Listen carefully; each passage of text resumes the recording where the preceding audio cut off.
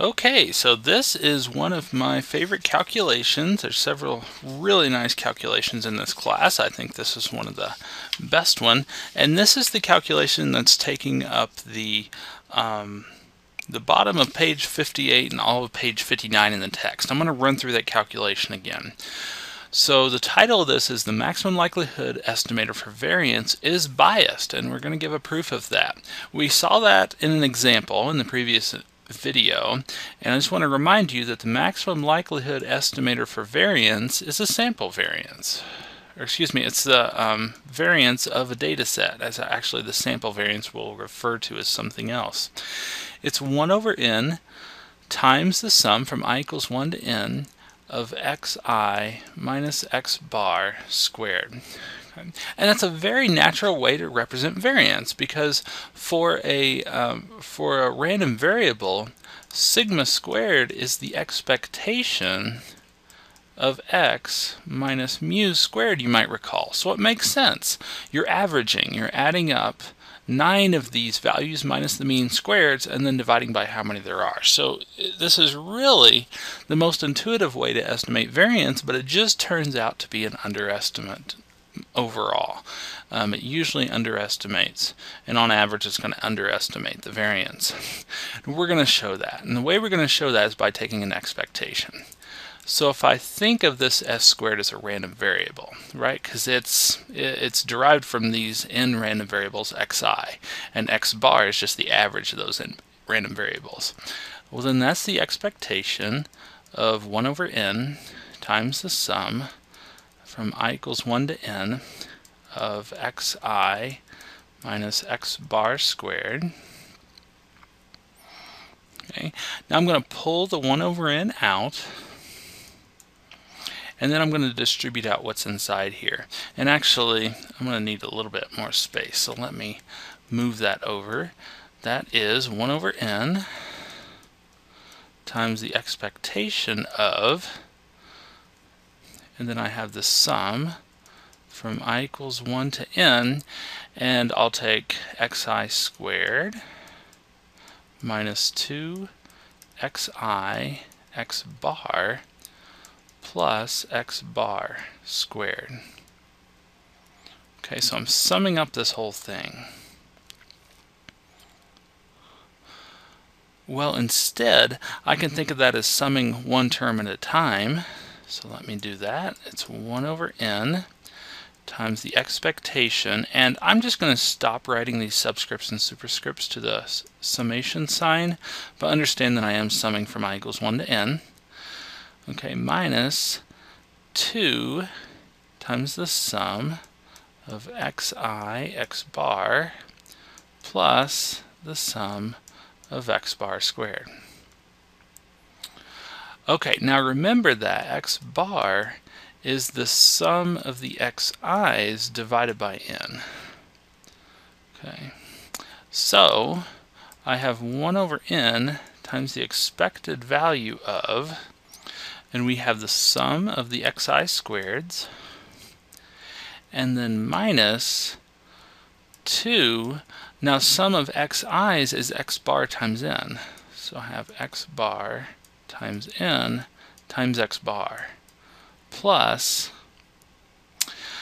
this does not change when I changes. If I goes from 1 to 2, x bar stays the same. It's the average of all those x's.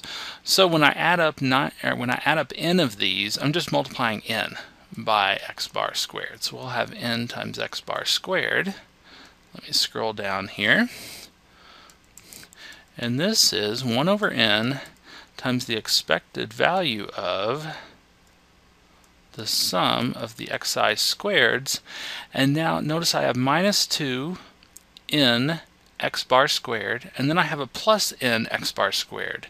So those two terms are going to combine. It's going to give me minus n x bar squared. Okay, now I'm going to distribute out this expectation, and I'm going to reverse the order of the sum and the expectation. That's linearity of expectation. Remember that linearity of expectations, that if we had the expectation of a sum here, we could distribute it out to the individual terms. Well, that works inside of a summation that's denoted by sigma like this too. So I have 1 over n times the sum of the expectation. Now each of these xi's is a copy of some random variable. Okay, we're making n observations, and xi is the ith observation, and this random variable x is the one that's representing all those. So we have the expectation of x squared, okay, minus 1 over n times n cancel, and we just get x bar squared. Excuse me, the expectation of x bar squared.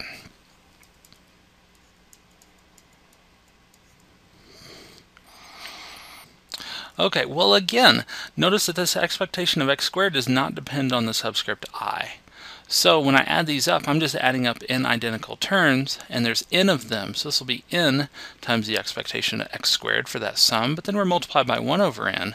So we just have the expectation of x squared minus the expectation of x bar squared.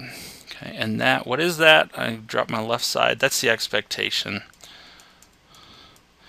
of our maximum likelihood estimator for the variance. Okay, now I'm going to pull up homework 3.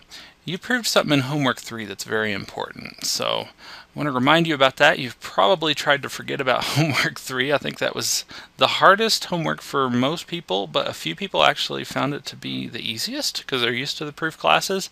There's a lot of proofs in here. And for this example, we're going to use this. We're going to use that the variance is equal to the expectation of the squared random variable minus the mean squared. So remember, expectation of x is mu. So I can rewrite this as sigma squared is the expectation of x squared minus mu squared.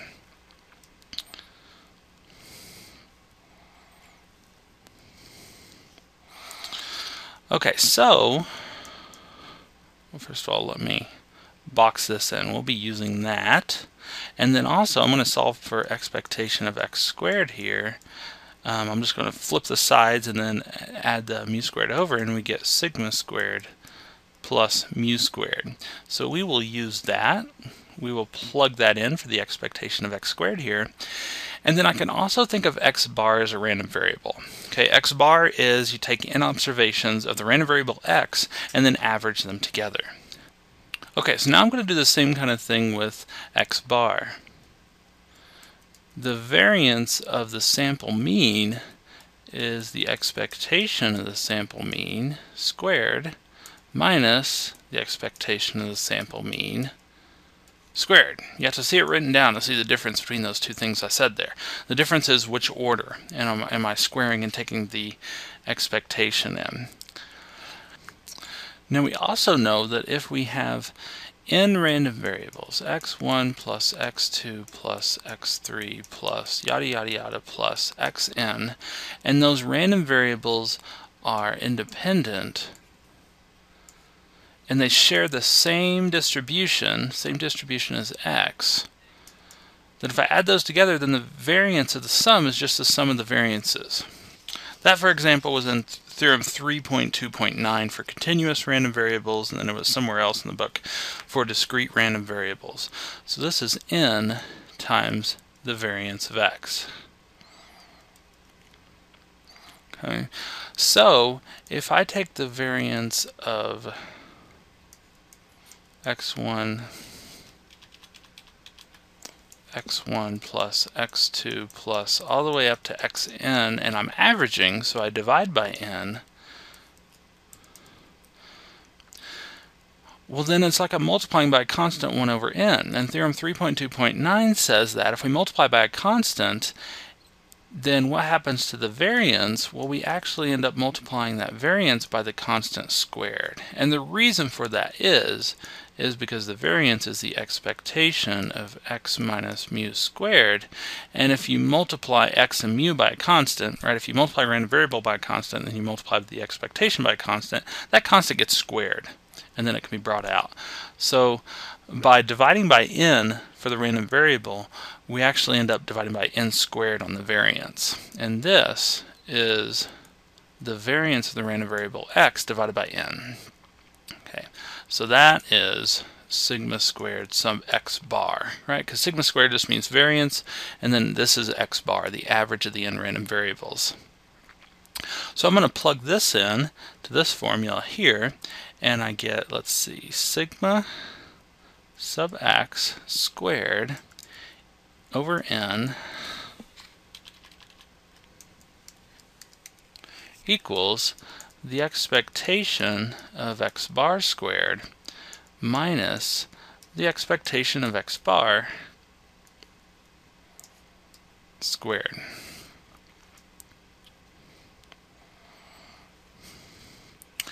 Okay, now this is the expectation, the average of n independent and identically distributed random variables. So they all have the same distribution as x. If you average them, the mean, the expectation, is still going to be the expectation of x. So this guy is just the expectation of x, which we've been denoting by mu. What that means is that the expectation of x bar squared is sigma sub x squared divided by n plus mu squared, right? Because that mu squared gets added over to the other side. Okay, so I'm going to take this guy and that guy and plug them into here. So I have the expectation of s squared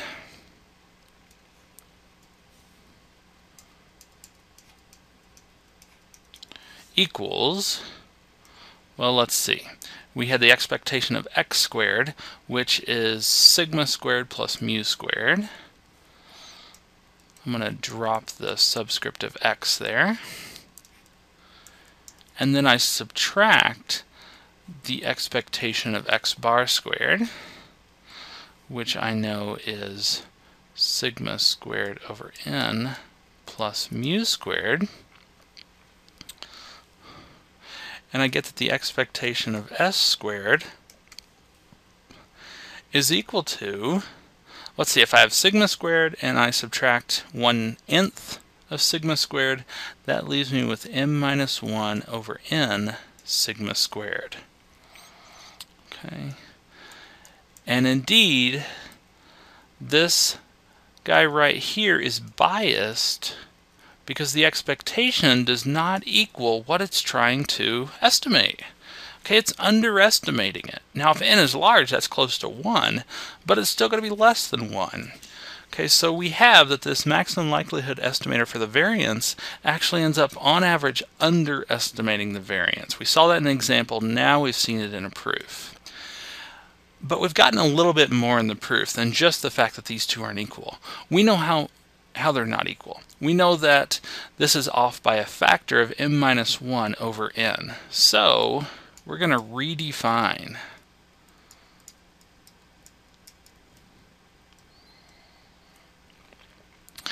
s squared is now going to be defined as not 1 over n, but 1 over n minus 1 times the sum as I equals 1 to n of xi minus x bar squared. Okay. Now, what does that do for us?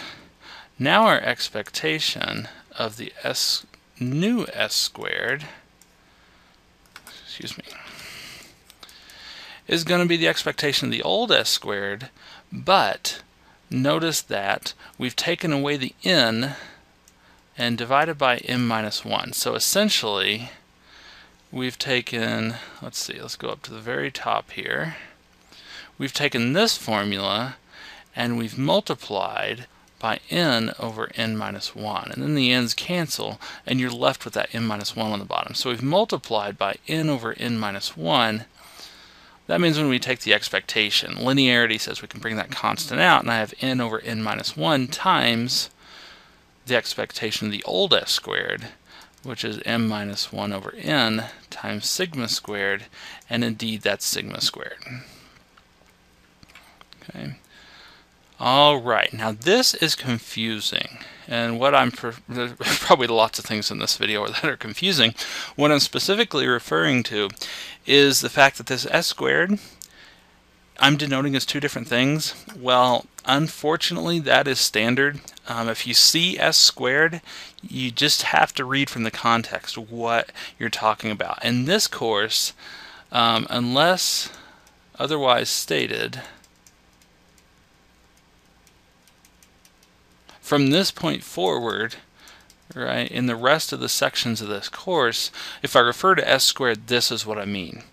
I mean the unbiased sample variance. And that's what this is referred to as, the unbiased sample variance. Now the funny thing is that if I take the square root, then that's my sample standard deviation, but it's biased again. And you'll see that in the lab. And maybe I'll do that in the next example, point that out. So this guy is unbiased. The variance, so sample variance is unbiased now that we've changed this to 1 over n minus 1. But as soon as you take the square root, it ends up being at the sample standard deviation.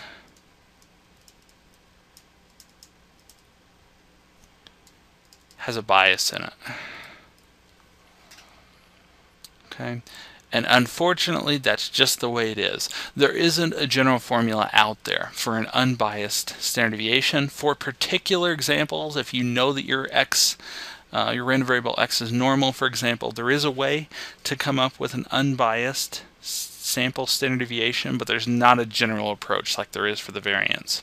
So even though this happens to be biased, this is the most common way to estimate standard deviation of a population based on a sample. Okay, so there's a derivation of the fact that the maximum likelihood estimator for variance is biased, and as a bonus we got a way to fix it. And the way to fix it is to take the unbiased sample variance, which means I divide by m minus 1 rather than n.